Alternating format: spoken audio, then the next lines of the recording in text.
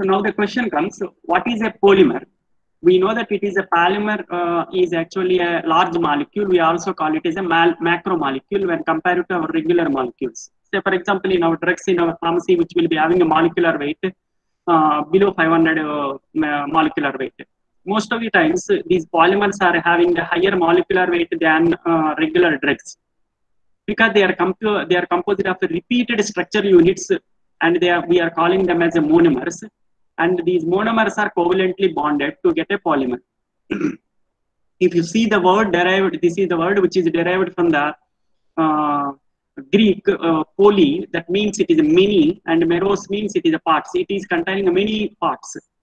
So if you see here, the example of a polymer is a polyethylene. What you are having a plastic bags, polyethylene bags, and polyvinyl chloride and pipes and tubes. It is containing ethylene groups repeated. Ethylene is a monomer which is repeatedly, which is taking place at a different length depending upon your requirement. We are going to have a different chain lengths of these ethylene groups covalently bonded to get a polymer.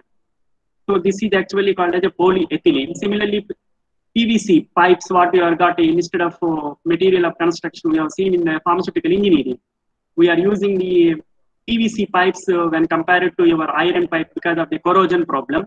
We have in the material of selection of plant construction. This PVC is made up of vinyl chloride. They are getting covalently bonded to get a polymer. Sorry. They are complex, and the gained molecules are different from the low molecular weight compound. That is the reason they are completely, their science is different and their technology is particularly different. So these are the macromolecules. They are made up of so many monomers. These monomers are the smaller molecules. Now coming to we know that these polymers which are present, we are going to use a many number of the polymers. One type of polymer is linear polymer. In the linear polymer, a polymer is in which the molecules from the long chains without having any branches or cross-linked structures. It means it is a straight line. It is moving in the covalent bond in the straight line. It will be going in the straight without any branch or cross-link. Then we call this as a polymer, which the polymer is linear in nature. Example is nylon, polyester, PVC, what we are describing. So the nylon and the polyester we are using in the textiles and the cloth and filter bags, where we are going to use PVC, which is going to be used in the pipes. So these are all the examples of the linear polymers. You need to write this in the GPAT whenever you you have been asked in the question. The second type of the polymer is a branched polymer. These are all the nomenclature you should know so that it will be getting confused later, and how you have got a characteristics of your Newtonian flow and non-Newtonian flow, what you have observed in the colloidal systems, that is in the coarse dispersion like emulsions and suspensions. It is varied from the one polymer to another polymer, depending upon what type of the polymer is. So in the branched polymer, the polymer is containing a chain that has the branch points that connects 3 or more chain fragments. It means like just like your tree, it has got a main trunk and it has got side branches. The side branches has got a different chain lengths. It will be made. That will be giving as a fibers to the main chain. So because of that reason, you will be having a scaffold-like structure when you are making a deflocculated suspension. And you are going to have the similar one when you are going to use, they will be entangling with each other, and they will not allow the suspension particle to fall down because of these branches. And they will be allowing the small particles to be get entrapped in the branches of the polymer. So that will be having an advantage to prevent the sedimentation of your suspension. At the same time, these branches which will enhance the viscosity of the material also. So they will prevent the settling.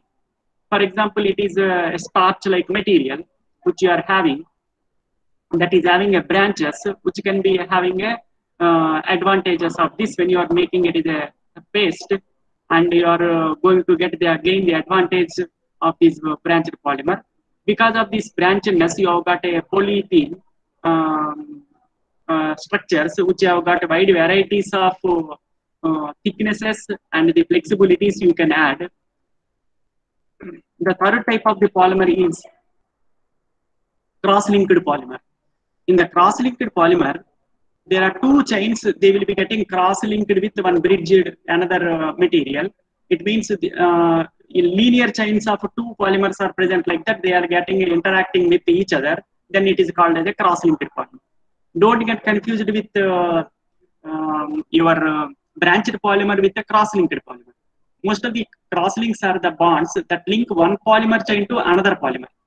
Say for example, if you are having a one polymer with another polymer, most of the times we call it as a copolymer. So that is actually polymer copolymer linkage. It will produce a structure like your ladder. There are two bamboo straight it is present. The steps will be present joining and making it. So this is actually a cross links which will make the polymer further form and it increases the viscosity. So most of the times, the example like a melamine formaldehyde resin, this is a linear and branched polymer are known as, most of the times, they are called as a thermoplastic material, whereas a cross-linked polymer is known as a thermosetting material. Because of this crossing, you have got advantage is called as a toughness, and you are going to use for the different purposes. Whereas the linear and branched polymer, which have got their own advantages, and they are having the flexibility and recyclability, because of them they are widely used. But both we are going to use in our pharmacy, what we have learnt in the engineering, we are bridging that particular gap here in the pharmaceutical, physical pharmaceutics too. And the same thing which you are going to take to the next year, that is 5th sem, where you are going to use in the NDS, that is novel drug delivery system, in the later onwards you are going to get in the formulation development. So this polymer has got wide varieties. So these three varieties which you have already made, we have to classify according to our origin also. So if you do the classification of a polymer according to their origin and the properties and characteristics, it is divided into the two types. One is a natural, another one is a synthetic polymer. A natural polymer is the one which is having obtained from the source from the nature, that is plant and animal and mineral sources. It is obtained in the nature directly. Whereas your synthetic polymer, they are not available in the nature, we are going to prepare in the lab. So it is nothing to do with the nature. So this is we are seeing the difference between these two. There is another difference is called as organic polymer and inorganic polymers. And the third polymer which you have already seen is a thermoplastic material, and we have got a thermosetting material. The second classification, we have got a organic polymer and inorganic polymer. The third one, we have already seen the thermoplastic material and thermosetting materials. And the third one, the fourth one, we can call them as a plastics and elastomers and fibers and liquid resins, depending upon their consistency. And we can use them for the different purposes.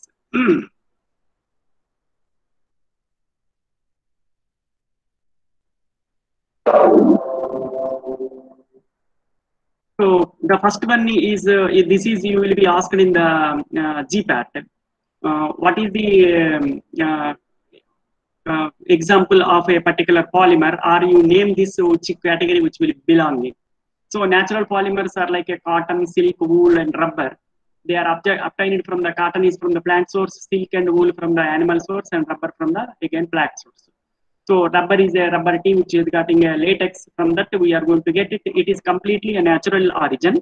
We are going to use in our pharmacy for the filter bags. We are going to use the rubber caps. So we are using them as a polymer which is having a enough making of a meshes, and you are going to making them as screens and caps in the case of rubber, and gaskets. Similarly, synthetic polymers, which are not available at all in the nature, we are going to use them in the, prepare them in the lab, like a polyethylene, PVC and nylon. So the same thing which you can categorize into the two types. One is organic polymer, another one is inorganic polymer. So in the organic polymer, the polymer whose backbone chain is essentially made up of carbon atoms. It means any polymer which is having a backup of carbon atoms, that is called as a organic polymer. Example is cellulose, proteins, and polyethylene and nylon. These are all either it is a natural or synthetic, but it is containing common is a carbon as a common backbone. There is a second category in this is inorganic polymer. It does not contain any carbon, but it is also acting as a polymer. Example is a glass and silicon rubber. So the glass is made up of silicon only. You already seen glass made by the limestone and cullet and the sand. So that sand is nothing but a silicon. So this is a silicon polymer. So the silicon rubber, that resin is also being used in the inorganic category. There it does not have any carbon atoms as in the backbone structures.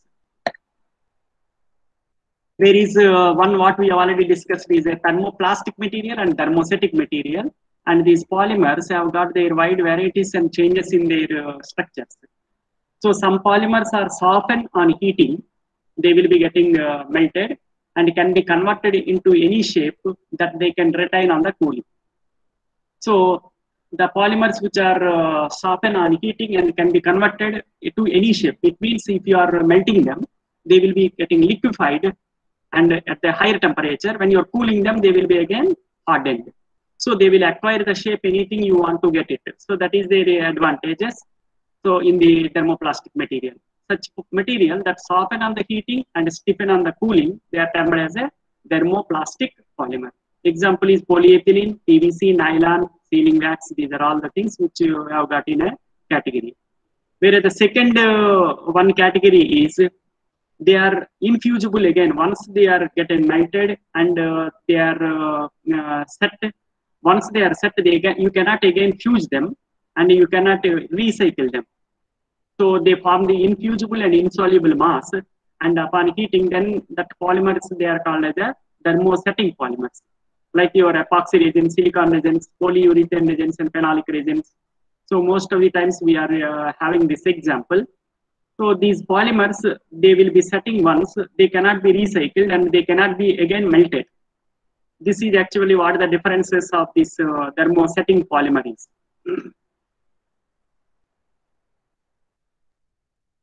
Another one is a plastic and elastomer and fibers and liquid resins. These are all polymer is shaped into the hard and tough utility articles by the application of the heat and the pressure, by the application of the plastic. So you will be having a different textures and the different strengths by making a cross linkers, and we are going to have some vulcanization by adding a sulfur. Most of the times which you are using a rubber which is having a sulfur vulcanized by adding a sulfur to get a good strength and the elongation properties.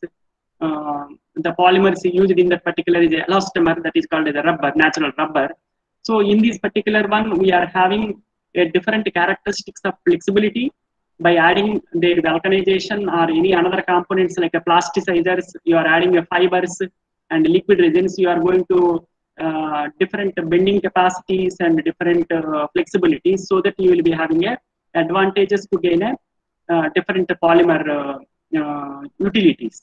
Because of that reason, you have got these wide polymers which we are using. One is for the use of your packaging.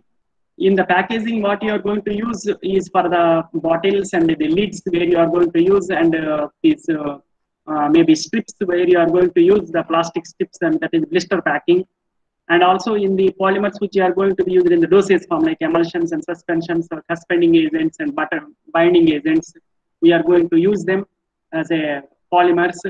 So it is used in the construction also, in the pipes and the pillars and the coatings, this epoxy resin coatings onto the floor. These are all used in the construction also. It means our material of formulation building, and we are also using in entire packaging of our formulations, we are using it. It is what to note down. That is the reason I thought that I will fill this gap also, so that we will be having an understanding and nature and terminology of this, so that we will not be having any gap in the subsequent years. Now, how these polymers are made and how what the technology is involved in this particular one. When we have seen the science behind that, whether it is a cross-linked and whether it is a branched or it is a linear, we are able to find out we have got a wide varieties of their characteristics. Now that what the technology is used to make them, so that we will be having a modifications to prepare them, and we will be getting a gaining advantage of using them. This is what we are going to see now.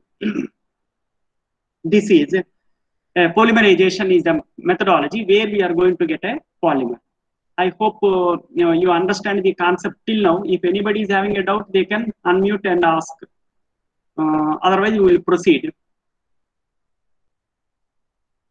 So the methodology which being used for the making of this is a polymerization. Polymerization is the process of bonding a monomer or a single unit together through the variety of reaction mechanisms. So polymer is the process of bonding monomer or the single unit together through the variety of reaction mechanism to form the longer chain named as a polymer. Longer chain named as a polymer. So in this particular case, what the thing is, the monomers are small and the single molecules, it is a hydrocarbons or amino acids. It may be nucleic acids in the case of gene or genetic material. In the case of protein, it is an amino acid. These monomers are bonded together to form the polymers. It means we have got a small units. Those units will not have any advantage. But by making them covalently bonded, these chains, whether it is a branched or linear or cross-linked, we are going to get in a wide varieties. And the process by which these monomers are bonded together is called as a polymerization. So this polymerization process makes this elongation till the desired length. At that time, we are having a particular properties. So to gain the particular properties, we make it and we will stop the polymerization to get a desired material we want of a particular molecular size. So in order to have the molecular size determination, we have already seen in the colloidal properties where we have got depending upon your kinetic and kinetic properties, we have seen that you can determine the molecular weight of these polymers. There we have already discussed. But here in this particular one, the technology involved in the polymerization is the two types. One is addition polymerization. So in the addition polymerization, the polymer is only product, and you don't have any another product along with it. It means you are starting with a monomer and you are ending with a polymer. So you don't have any byproduct with the within this particular reaction. Sorry. So the polymer is only the product, and this is containing a monomer units covalently bonded till it is a required molecular size is attained. We will be proceeding the polymerization, and at that time we will be stopping it, and monomer will be separate and polymer is separate. So we are going to gain the advantages of different characteristics. So this is involving a opening of a double bond, which is present in the monomer. And the conditions of the reactions like pressure and the temperature, they alter the polymer characteristics. And most of the times they will have a changes in their branches and cross-linkings that will also having a different properties. The reaction proceeds by the free radical mechanism. Here, a first chain initiation with a free radical generation. So once the free radical is generated, each monomer is getting connected by the free radical progression reaction. This chain reaction will be keep on going till another free radical is getting attacked and making the process and the terminating step, chain terminating step is done. So we make the conditions of the high pressure and the oxygen as a initiator of a free radical, and the oxygen often it provides the initial free radical, and it is taking a chain reaction. So at the chain terminating step, we are making a free radical stop so that it will not progress a reaction further. So we will be ending your polymerization. You will get a polymer of a definite length and molecular weight. The second mechanism is condensation polymerization. In the condensation polymerization, you have got byproducts are obtained in this polymerization process, not like a previous one. In this particular case, you are involving two monomers. They have different functional groups, like your ester, linkage, where you have got alkylic group and carboxyl group. In the case of amides, you have got a carboxyl group and amine groups. So they have got a different functional groups. They involve the elimination of water or another smaller molecule in the reaction. It means you are going to get a byproduct. Means you are using monomer and you are getting a polymer, and byproduct either another small molecule or a water. In the previous case, we don't have that. This is, you need to remember in the GPAT questions, where what type of the polymers and what this one we are going to get, you will be asked. So which type of polymer is formed by the what type of mechanism polymerization, that is actually required. Because of these particular two polymers are getting involved without any uses of cleaving of a bond and making a free radical, this reaction is actually a condensation of these two and called as a condensation polymer. It means we are taking a monomer A and a monomer B, and we will be getting polymer and a small molecule. Normally it is a water. So for example, you have got a condensation polymer that is including polyesters, that is having a ester linkage. In the ester linkage, you know that you have got a one monomer containing a carboxylic functional group, another monomer is containing hydroxyl functional group. Both are getting condensed to get a water out, and you will be getting an ester. So this is actually a polyesters. In the polyesters, the same mechanism is present. It means in the polyethylene, we are getting polymerization like addition. In the case of polyester, we are going to have a condensation. So addition polymerization is present in the case of certain polymers. Condensation polymerization is present in certain polymers. So depending upon what functional group we are using, we need to adopt that temperature and the pressure and conditions. So this is actually very important in the polymer technology to see that our polymer reaction is under the control. The second type of one is the polyamides. This is getting a wide varieties of characteristics where it is having an amide linkage. So you are having a carboxylic group in one polymer and amine group in another polymer. You are going to get a amide and liberating a water. This is actually one example. Is all our proteins are amide linkages only we are having. Most of the times we are having nucleic acids derivatives, what we are seeing, and these amide linkages containing the amino acids. The amino acid contain both carboxylic acid also, amine also. So one amino acid is getting carboxylic acid reacting with the amine of another carboxylic acid, that is another amino acid. The chain is keep on increasing to get a longer proteins. That is actually we are having available in the natures. That all process is a condensation polymerization. So this is what the type of technology will be used for the polymerization, and the type of the polymers which are available, and what are the classification of the particular polymers which we are generally using in the pharmacy. Not only that, nowadays we are having targeting. In the cancer, we need to have a targeting to particular organ, like in the breast cancer, or it is pancreas, cancer in the pancreas, or anything. We need to use some polymers which will be will not damage our body without having any harmful effect.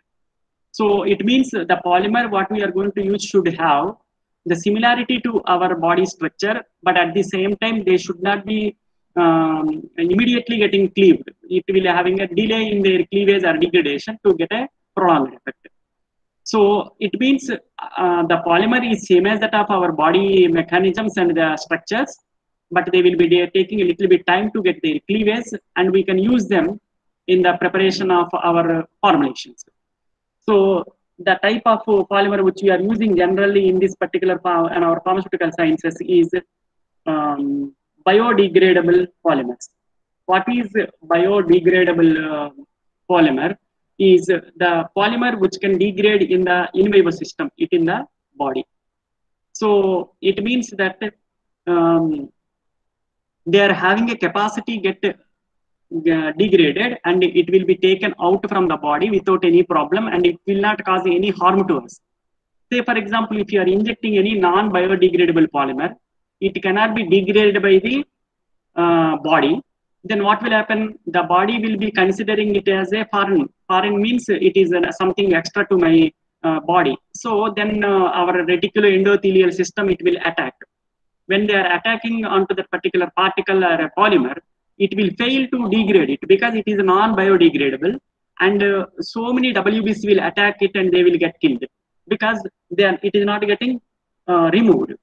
Because it is not getting removed, all the WBC will be attacking and they will get a fuss. This fuss formation, it will get internally, it is present, it will cause a some problem in the organ function, and you need to do the amputation sometimes. It is a reason we need to use within the injections and so many our cases the polymer which are biodegradable.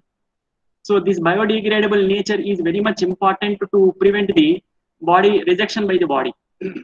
Otherwise, this fighting between this non-biodegradable polymer and our WBC, it will be taking a big war. The winner will be always non-biodegradable only, because it is in not having a life and it is not having a degradation. So it will be present forever, and the body is failing to throw it out. So we should not use them. For further purpose, we are using two types of the biodegradable polymer which we can get to be used in our pharmacy. Is one is a natural origin, another one is a synthetic origin. Sir, why you want to use these two categories? Most of the times, if you use the natural biodegradable polymer like xanthan gum and gar gum, they are obtained from the plant, and chitosan and chitin, they will be obtained from the animal sources.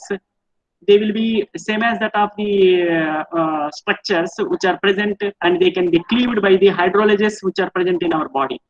So we can use them without any problem. So the degradation process can be attained within the body, we can use it. Whereas the synthetic polymers which we are using by preparing in the lab, we prepare them in the lab, which we are having synthesized without having connection to the nature, like a polyglycolic acid. So we are having these made in the laboratory. The glycolic acid, we have got a pyruvate cycle, glycolic acid cycles. They are actually bodily processed without any problem. Our body will cleave them. So they can be used in the nanoparticles and drug targeting and making a drug to the particular cancer cell. So these polymers, we can use them. So synthetic biodegradable polymer are preferred most of the times. Why we are preferring them is the natural biodegradable polymer, they are having most of the times, they will not have any immunogenicity first, and their physicochemical properties are more predictable and reproducible. You may get the question, sir, what is this, why it is having a more predictability and reproducibility in the case of natural, why it is not having? That is the question you may be having in the mind. Most of the times in the natural polymers, you will be having variations in the seasons, like rainy season and winter season, their characteristic will be varied, and their collection, time of collection, and this similarly we are getting from the tender plant or it is old plant, and time of the processing, and you have got a simultaneous another materials along with them, they will be present. So they will not be available in the pure nature, and definitely same structure. These variations are bound to be present in the natural polymer. Whereas in the synthetic polymer, we can have a similar structure, whatever you are having, and standardization can be done. And they are more predictive. Most of the times, if your plant origin is containing some another contamination, that contamination it will make the product maybe having a immunogenicity. So that is the reason, say for example, if you are having any animal material you are taking, and that animal material is obtained from the nature only, but animal is different from our human body. they will be considered as a foreign to it, it may reject. So that immunogenicity will be problem will be there sometimes. But still we can use them. We have got a standardization methods and separation methods. By using them, we can separate and we can use it for our pharmaceutical purpose. And whereas the synthetic polymer like PLGA, what we are using, they will be having a wide advantage of gaining reproducibility. We make them readily used and they will be thrown out of the body with ease. So now, this is actually what the concept of the polymers which we have already learned. And these polymers, depending upon our purpose, like we are going to use them in our pharmacy by adding some of the additional components. Say for example, you have got a polymer which is having a more cross-linking in nature. You have got it accidentally, you got it that more cross-link are branching. You have got a different characteristics and different flexibility. You don't have flexibility, but they are very tough and hard in nature. In those cases, what you do, you can add as a plasticizer. One concept is called a plasticizer. The plasticizer is not a polymer, but they are added to the polymer to give the flexibility. So you want to have a bending, smooth finish, and you want to have it will not get broken even you are bending. So your polyethylene bag, when you are bending it, it will not be getting broken.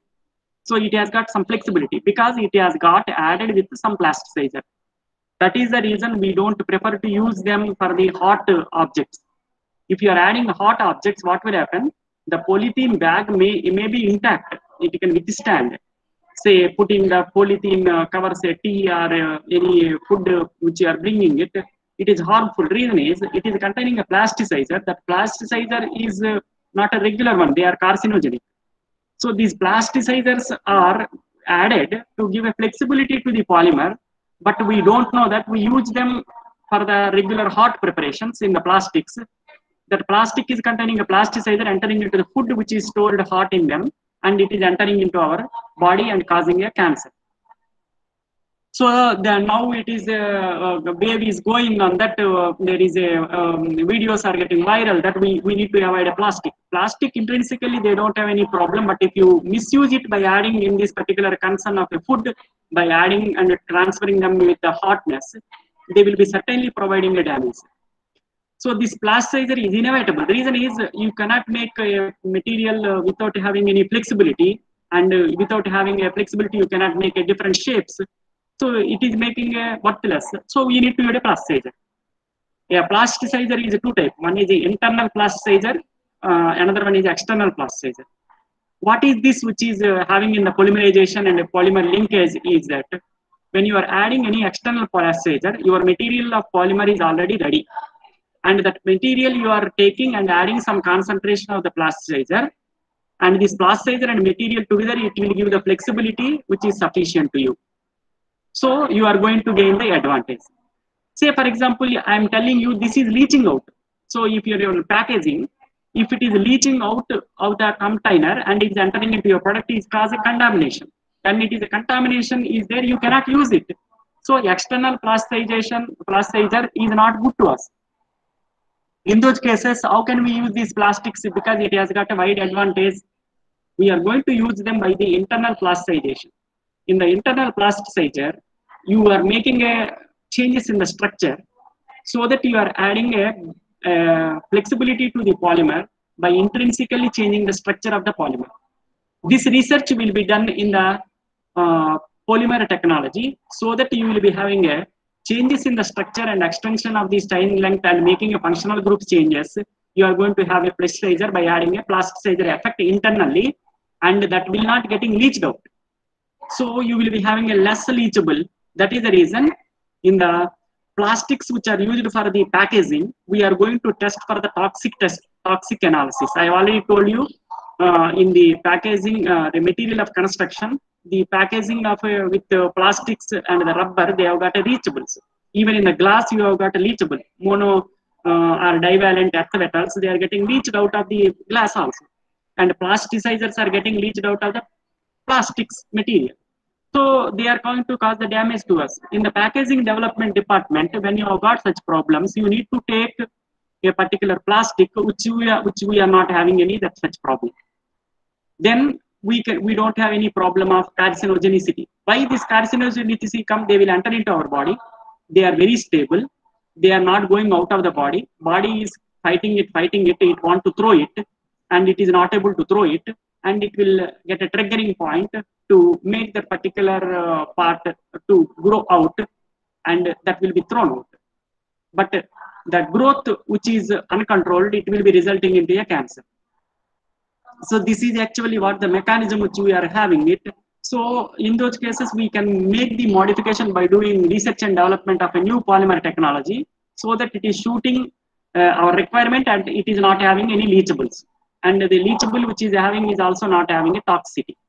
Most of the times, the color what we add in the polymer is also damaged. So most of the times, I prefer to use yellow color or pink color or it is a blue color. That color will also leach into the product where we are storing it. In those cases also, we are having the problem of getting the damage. Not like a regular food colors, they will be having little bit toxicity. Food colors are very costly, we cannot add them. But it is having a cost, and it will not be getting present suited to there at the temperatures. So the colors will also be getting leached. These are all the things which we are going to have studied. A separate B Pharmacy person, you may be also entering into that particular packaging technology. It is now a different field. Not only formulation manufacture and drug invention, we have got vaccines invention, and we have got a new polymers for the packaging also. So this is the reason it will provide a complete background to you. So you can choose the polymer science and the technology and the packaging department, and you can place yourself after B Pharma. You can get the better interest because of these particular variations. You can do the lot of research there to safeguard the interest of the society. This is the main purpose of this taking this extra class. It is providing insights to all of them. Those who are willing to go out of the track of regular pharmacy and they want to put themselves in the artworks, in the packaging, labeling, and where they need to do the toxicological studies. Why this toxicology is appearing in this, what are the leachables, and how to do that, what material I need to select. These are all answers you will be going to get after knowing this. I hope you understand the concept. If you have got any doubts, you are most welcome to be asked. Otherwise, we will wind up our session. And if you have got anything which you want to make me repeat, or you want to have a tough subjects which you want me to do, you put it in the WhatsApp. I will be taking them in the next week if possible.